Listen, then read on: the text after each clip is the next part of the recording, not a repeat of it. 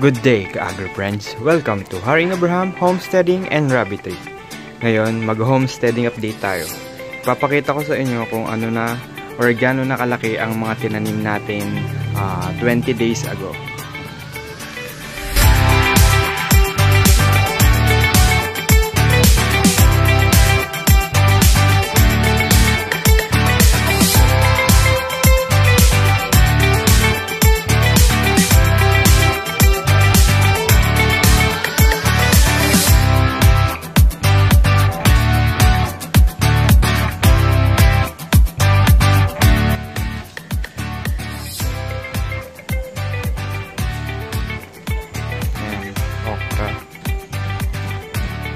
Tapos sitaw.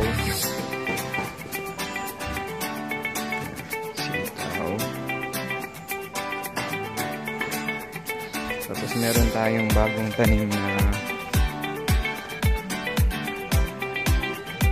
Super Napier. Guapol. Meron tayong spinach. Tapos upland kangkong. Tapos meron tayong kalabasa dito. Lemongrass. Coconut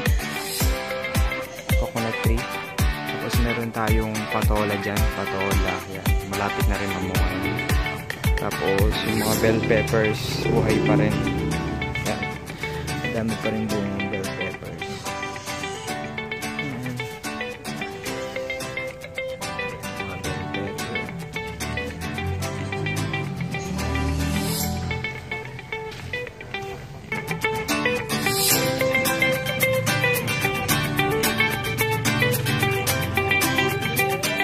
Meron tayong ampalaya. Meron tayong sigarilyas. Kamatis. Meron na kamatis.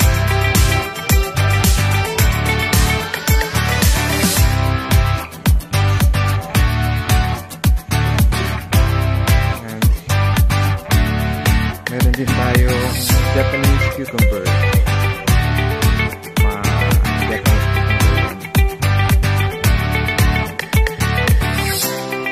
Meron tayong saluyot.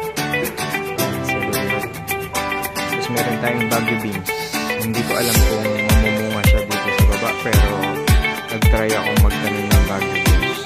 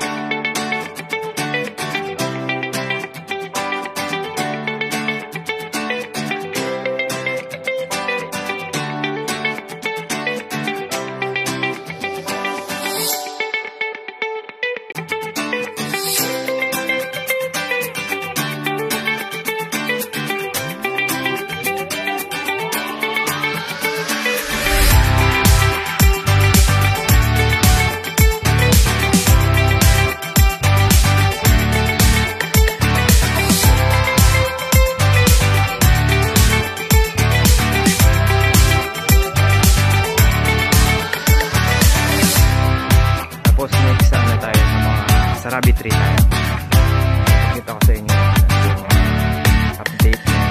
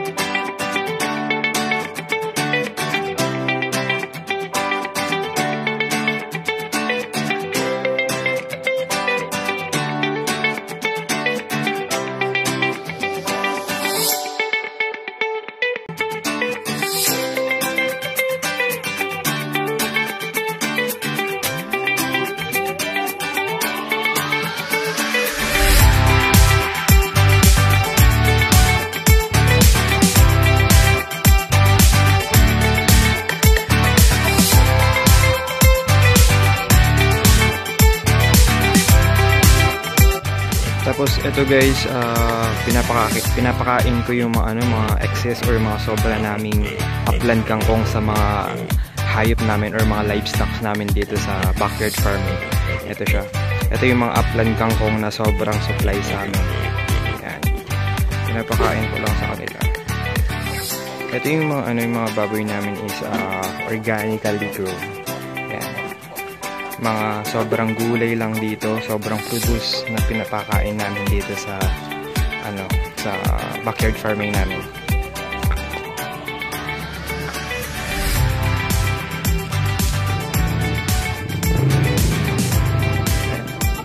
Ito, pinapakain rin namin sa mga silkies namin, mga Chinese silkies namin. Yan yung mga stocks nila.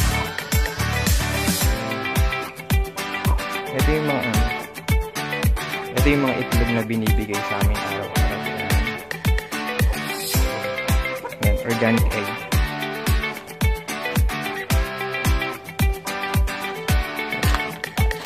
Ito naman sa mga namin hybrid Muscovy duck.